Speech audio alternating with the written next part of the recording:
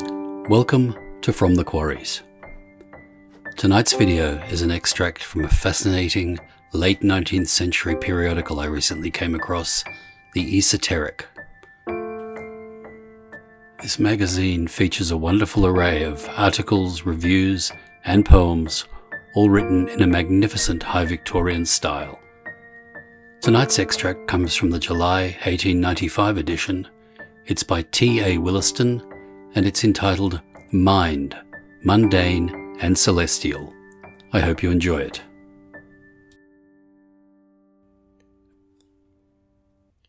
Good evening and welcome to tonight's presentation, From the Quarries, an archive of Masonic lore.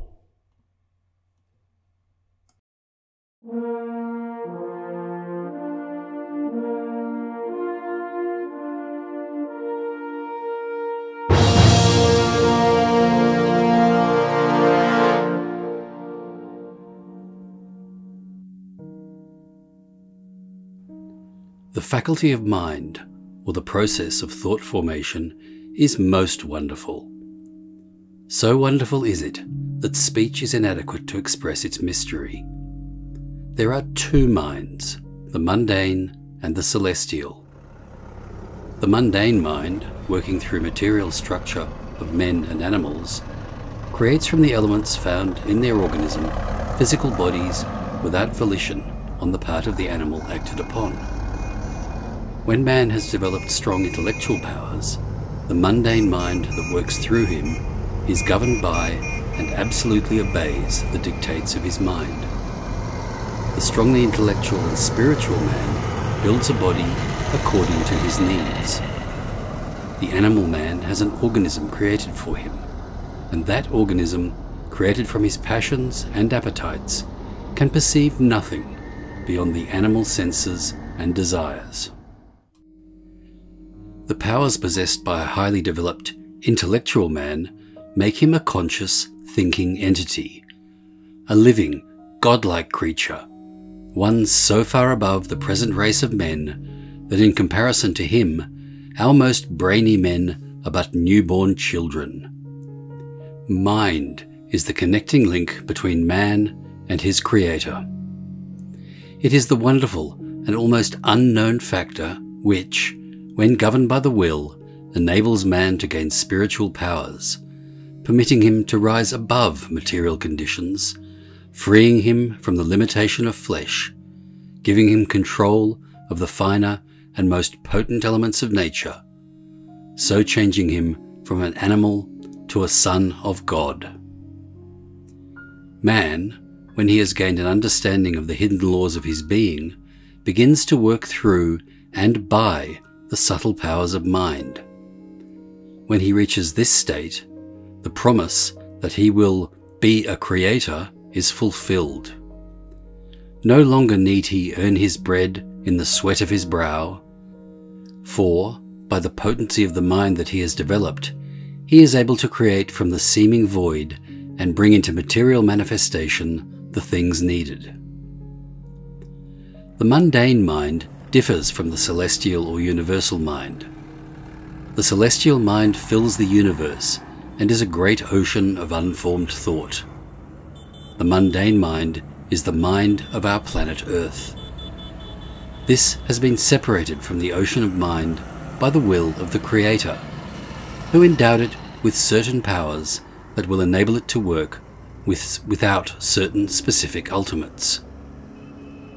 All thoughts that have ever been formed by man are stored in it.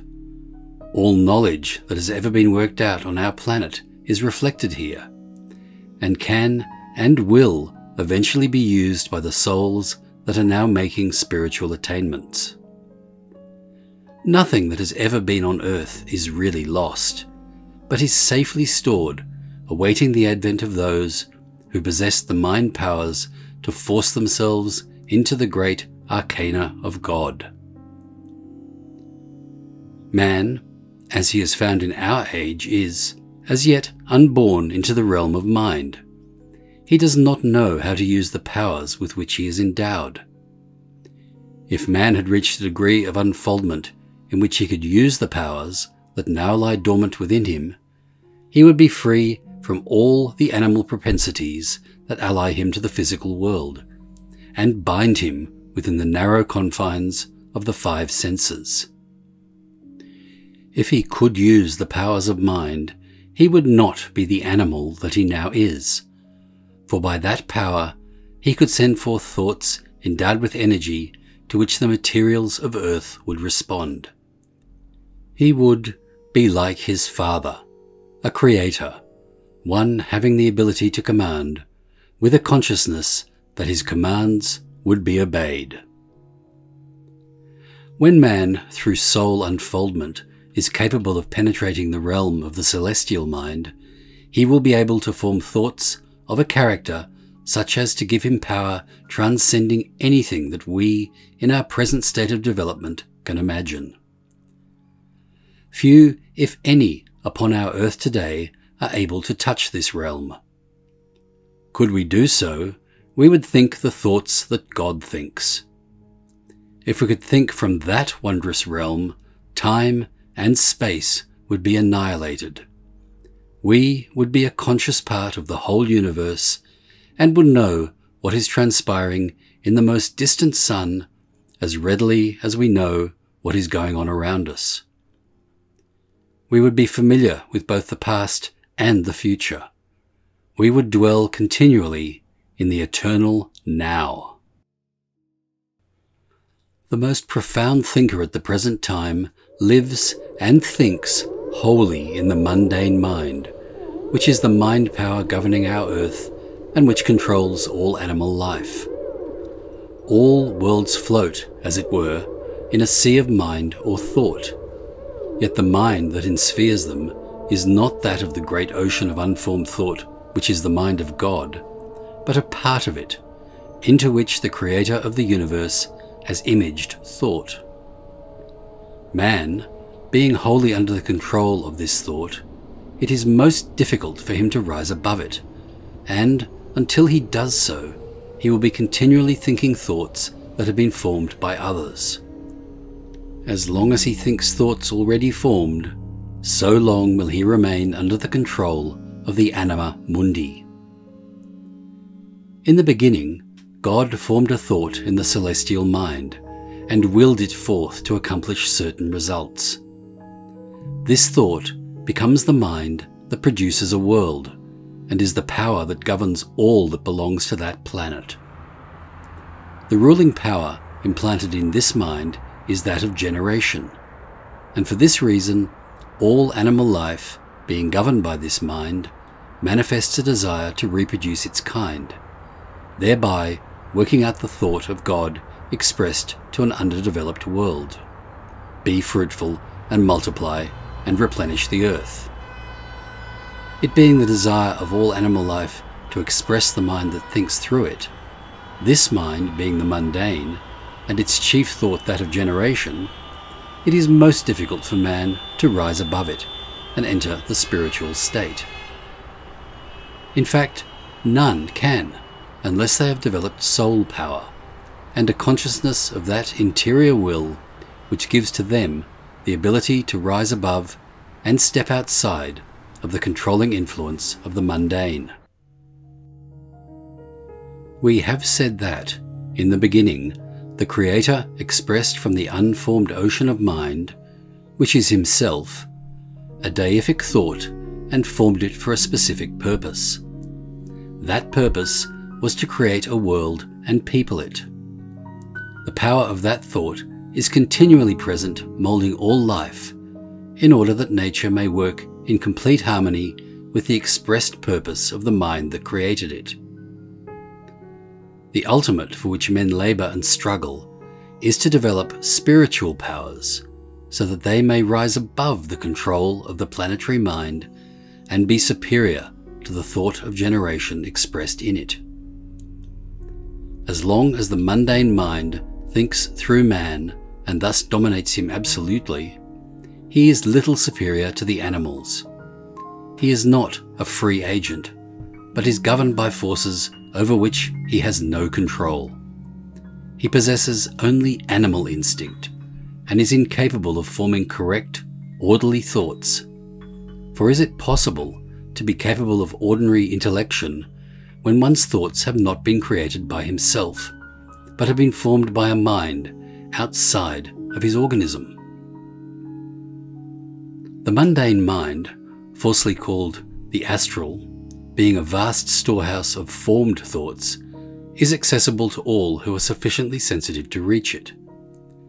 We find, therefore, very many animal men and women posing before the world as highly developed and gifted spiritual beings. They, through planetary conditions, are very sensitive and are therefore able to reach into this storehouse and gather the thoughts that are stored there. To hear them on the rostrum, an uninitiate would believe that they are endowed with spiritual gifts, while, in fact, they are but empty vessels through which the thoughts of others flow. This is the power of inspiration or recalling, and is much to be desired by all, for by it we are able to recollect, and the knowledge that the wise of all ages have gathered and formulated in thought. Being able to gather this knowledge, we can send it forth strengthened and endowed with added potency drawn from our own life qualities. This, however, is but the beginning of the ultimate for which we struggle. It is not the highest platform upon which the truly spiritual man will stand. When man has gained true spiritual unfoldment, he will be able to penetrate beyond the mind of the mundane. He will be able to reach out into the heretofore unexplored realm of unformed thought, and to form, from the qualities of that mind, thoughts that only the sons of God can think. And so he will be able to express what has never before found its way to earth. He will build from these thoughts an organism transcending anything that the earth has heretofore produced, an organism wholly builded to serve the needs of the spiritual man, a body endowed with willpower drawn from Yahweh himself. This divine will permits man to do and accomplish the designs of his Creator, which is to elevate upon a spiritual platform not only individuals, but races.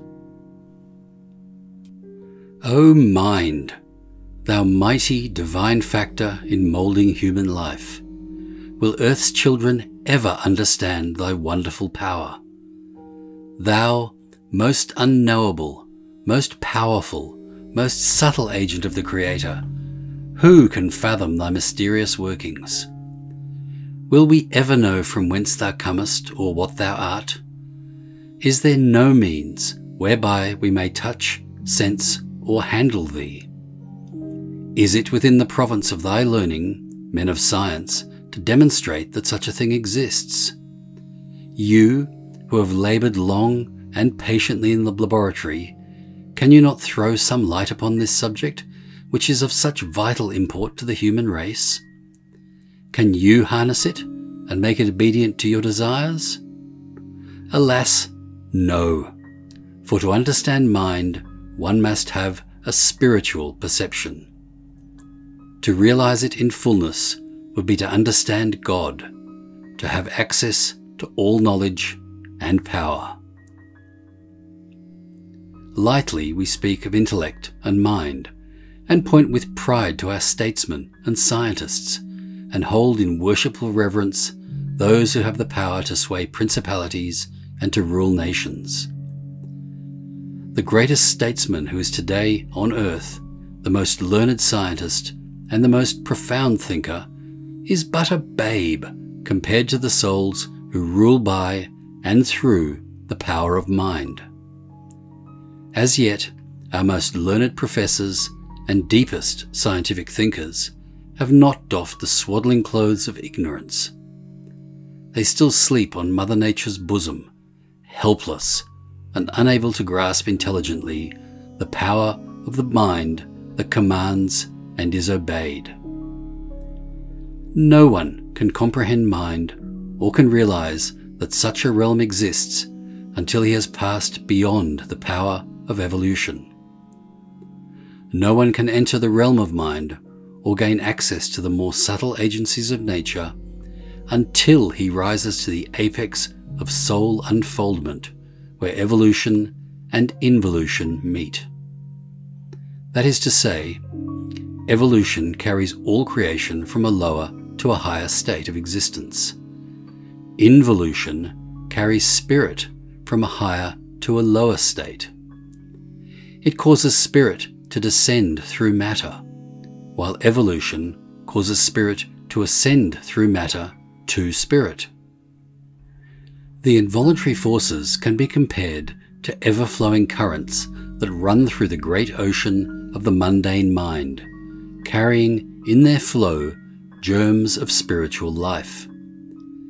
Many of these germs have never been limited by being ensphered by thought, and are unrestrained only insofar as they obey the universal mind that controls these forces.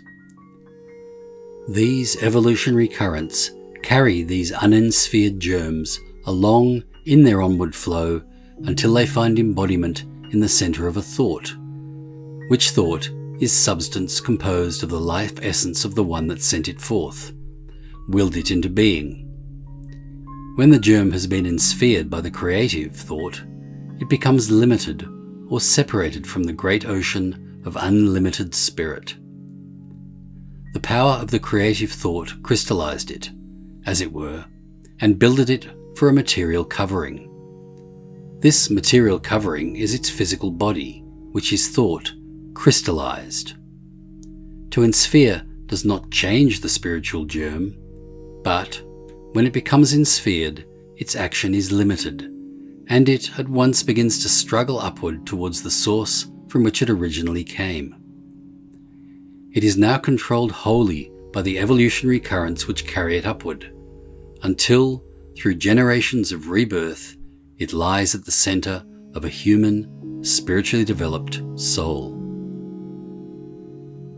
When the spirit germ has become the centre of a spiritual man or woman, the forces of evolution and involution meet, forming a circle which is constantly flowing downward and upward.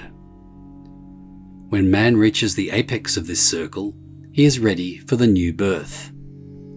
He has gained experience and soul powers that enable him to control and use the mind powers that make him like unto his Creator. If he should refuse to do this, he will at once be caught in the descending current and be carried downward until the soul disintegrates. The former experiences all lost, and the ego is once more compelled to find expression through the lowest forms of animal or perhaps vegetable existence.